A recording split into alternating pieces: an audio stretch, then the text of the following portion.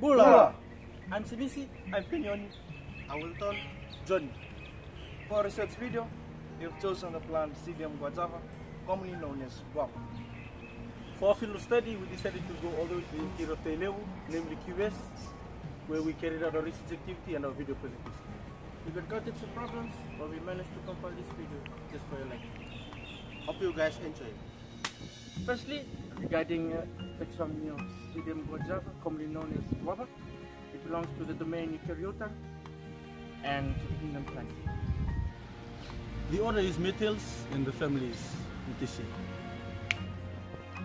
Genus is Psidium, species is P. guajava or Psidium guajava. In terms of ethnobotanical importance for human use, if you're part of this tropical country, we serve nowadays this a sweet, round fruit. Wow. So the first thing is it's a filler to your belly. The second is the fruit is also used to make jam, beverages and other foods. The third importance is the dried or dead guava plant. The hard stems and branches are used as firewood in most common villages. Regarding medicinal uses, traditionally, various parts of the plant were used as medicine. Guava leaves were used for stomach and intestinal conditions and sicknesses, as well as the healing of wounds. The fruit itself was used in the lowering of high blood pressure. With regards to medicinal use, traditionally, which my colleague has mentioned already, modern findings suggest that guava has antioxidant, anti-inflammatory and antimicrobial properties which help maintain a healthy scalp. The vitamin C content improves collagen activity, aiding in hair growth, and lycopene content, which gives protection for hair. I'll be talking to you about special adaptations as well as distribution and diversity of the guava plant in the tropics. So as you can see clearly, the guava plant is a shrub, and if you move up closer here, you'll be able to see clearly the flower of the guava plant. This flower indicates that this shrub, the guava plant, is insect pollinated. Some of the special adaptations that it contains for insect pollination is that the flower will give off a sweet smelling scent that will attract insect pollinators, and as well as sticky filaments that allows for this type of pollination. Another pollination in regards to this method of pollination is wind pollination. The flower contains pollen grains, light pollen grains, and the pollen grains contain aerial buds which allow for the wind to carry it and successfully carry out wind pollination. I'll be talking to you about the special adaptations for seed dispersal in the fruit. As you can see here, we managed to find the fruit of the guava plant, and you can also clearly see in this video that they're not in season right now, so that's all we could find.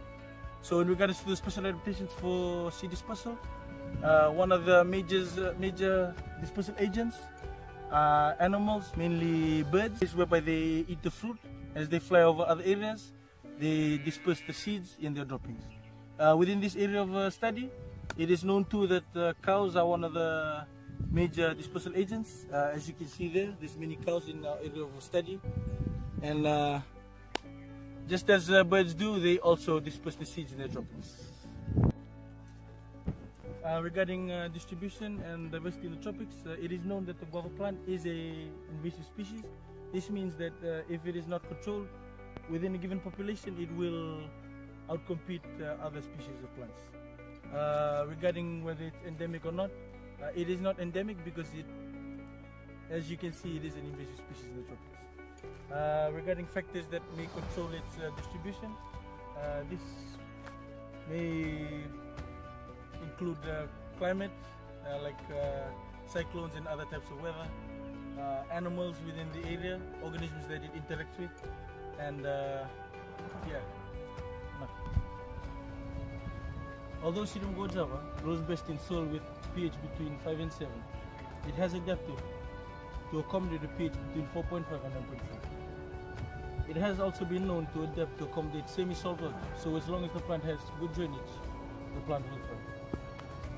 Another adaptation refers to where it has good system of water storage, so this means that it can survive through times of drought.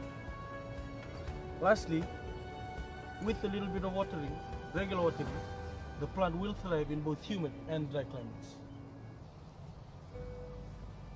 Regarding defense mechanisms, it is known that Psidium Guajava contains sulfur volatile leaves, which prevent herbivores from consuming the leaves of this plant. Some examples of these insects include mealybugs, ants, and leaf-eating caterpillars. Today I'm going to talk to you about the vegetative morphology and reproduction of Psidium Guajava. Right? As you can see already, you see the height of this tree. It grows to about 3 meters to 10 meters in height, and it's a shrub. It's not over 10 meters, so it's a shrub. And it produces low drooping branches from the base over here. As you can see, this branch is so low, and that's pretty much it for habit and height. Right, now I'm going to talk to you about the leaves. The leaves grow in pairs opposite each other and are green in color, as you can see. The leaf blade is elliptic and oblong in shape.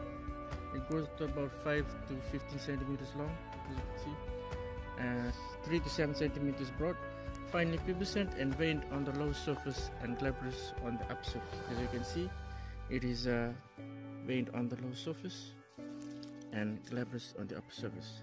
Glabrous meaning it's smooth. Now I'm going to talk to you about the stem and bark color of a guava plant. As you can see, all the stems are covered in a smooth, light reddish brown. As you can see that. Bark that peels off in flakes and sometimes gives the trunks a molted appearance because the newly revealed bark is somewhat greenish or brown in color. As you can see, the new plants, the new barks, because when the red skin peels off, the new barks comes up, as you can see here. And younger stems are greenish or hairy, pubescent and somewhat four-angled or pointed. Right, next part, I'm going to talk to you about flowers and the fruit of the flowers. As you can see here, these are the flowers. Flowers are white in color, about 3 centimeters in diameter. They are solitary or in 2 to 3 flower clusters borne at the axils, as you can see here. Now I'm going to talk to you about fruit. Unfortunately, we couldn't find any in our area of study because it's not in season yet. When you see a guava plant, fruit shape can be rounded, pear-shaped or egg-shaped, and contains flesh which can weigh the guava up to 500 grams. Skin color of the fruit is yellowish, green, and sometimes in some areas it also can be orange. Flesh can be white, yellow, pink, and red. Mentioned taste can be from sour to sweet, juicy and aromatic. It all depends on the growth of the plant. Fruit contains a variable number of seeds, which can be about 3 to 5 millimeters long, and its mesocarp is characterized by the presence of small and hard fiber structures called stone cells, which can be 0.1 millimeters or less. In terms of life cycle patterns, flowers and fruits can produce all year round. Seeds can remain viable for months or even up to a year. The usual germination time is about 2 to 3 weeks, but they can take up to 8 weeks. Trees grown from seeds produce fruit in 2 to 4 years with a life expectancy of 10 to 40 years. In terms of reproduction, this may have been mentioned also by my colleague Johnny in terms of distribution. Since it produces flowers, guava is an angiosperm. It starts producing fruit from about 2 to 4 years after fertilization.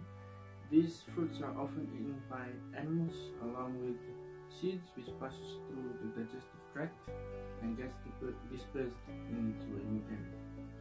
The seeds remain dormant if conditions are not favorable, but once it is favorable, the seeds can germinate and produce a whole new guava plant. Also, the flowers can be pollinated by bees and other pollinators. The fuzzy bodies of bees makes the pollen stick to them, and when they fly around to different flowers getting fruit nectar, they leave some pollen from other flowers or stamens and pick up different pollens, effectively cross-pollinating the plants.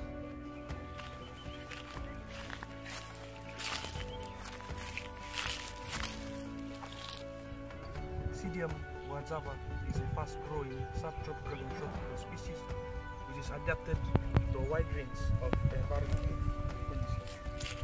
It is tolerant of shade, a precocious and prolific reproducer with seed dispersal aided by avian and mammalian vectors.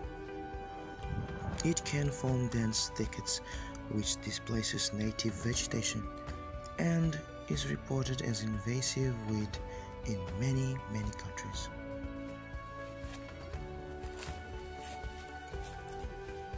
The balance between its valuable food production and invasive potential requires careful monitoring.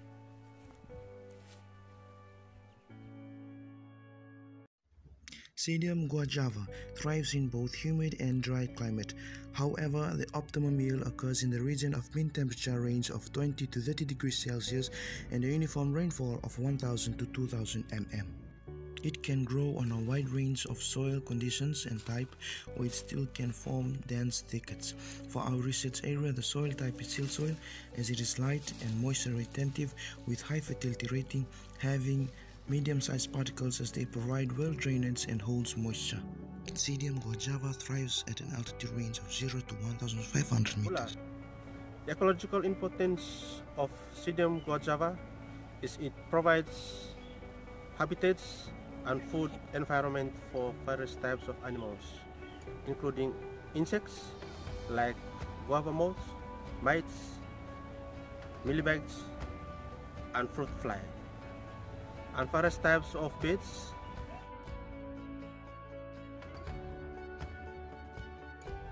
including Fijian Myasomela, Jogularis, and reptiles like lizards, and mammals like bats.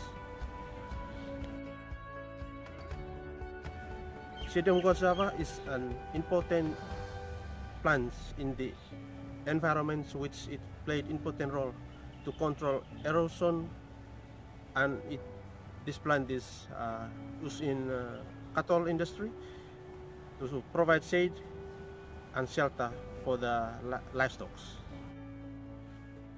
The economic role of guava tree is it considered as one of the most valuable tree species in industrialization. This plant, they use its fruit to generate products like juice, nectar, pulp, jam, jelly, and dehydrated products. When its country generates these products, they export it and they generate income for their economy. That's it from us. We hope you enjoyed our video and learned a lot about Psidium Guajava and its benefits to us and the rest of the world. Thank you for being such a wonderful audience, and a big nakamakalio to Sir and Madam for giving us 10 out of 10. Let's go. Cut!